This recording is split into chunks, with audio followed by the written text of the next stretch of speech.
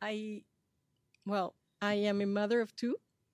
I raise these two kids that are now married and have gave me four grandchildren.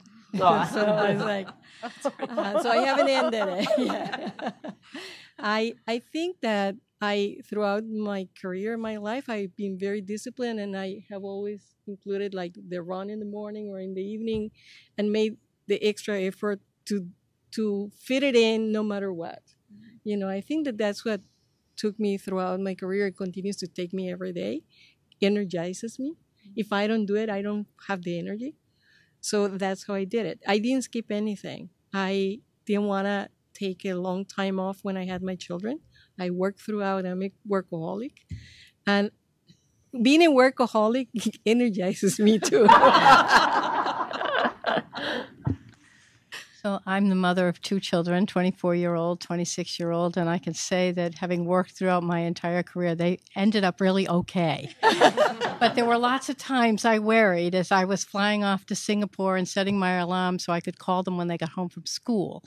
You can stay connected, and I thought I could, but there were many times that I wondered if I were really balancing at the right time. Was I doing a good job because I had to be home with the kids because they were sick? Was I doing a good job mothering? You always question it. And I think you can't ever say that you're balancing on any given day. You're balancing over the week. You're balancing over the months. You're where you need to be. Sometimes you need to be at work, and sometimes you need to be with the kids, and you've got to figure out your own personal balance there. But I'm relieved to say they're still calling. My way of relaxation is I get home from work, and that's usually when I have to do my email because I'm in meetings all day. I'm a habitual overcommitter. And at night, I do my email after dinner for an hour. My husband understands that. I will watch the CSI program with him eventually. But first, I have to get done my email. And my children, because they're on the East Coast and the West Coast, typically will call me on their way home. 3-4 times a week, I'll get a call, and I catch up with them. And that's my way of turning off, hearing about their day for the 15 minutes, and then sort of winding down. Oh, that's nice. Great. Anybody else? I have two boys. They're 14 and 16, and I think for me the stages of sort of balancing differed. When they were young, I used to think I was walking on a tightrope all the time because it was all about the childcare and, like if the one was sick, how I was going to get to school. So I felt it was much more physically exhausting and always very perilous because anything could change at a dime, and that was hard.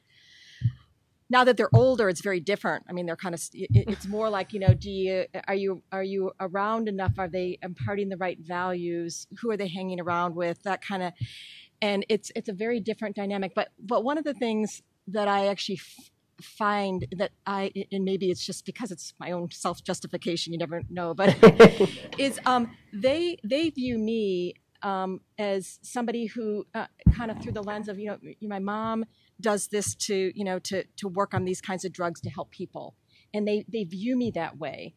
And I think that and I feel like I can set an example for them. And so while I have two boys, I don't have girls. When they grow up and they think about, what they want their lives to be and who they want to be involved with and whatever they do, that they see the importance of being able to see women in that way. And I actually think that that's a good thing for them. That doesn't mean that, people, if I stayed at home, that wouldn't also have been good. But I actually feel like it was a good thing for me based on what is important to me, and I think what could be important for them down the road. So.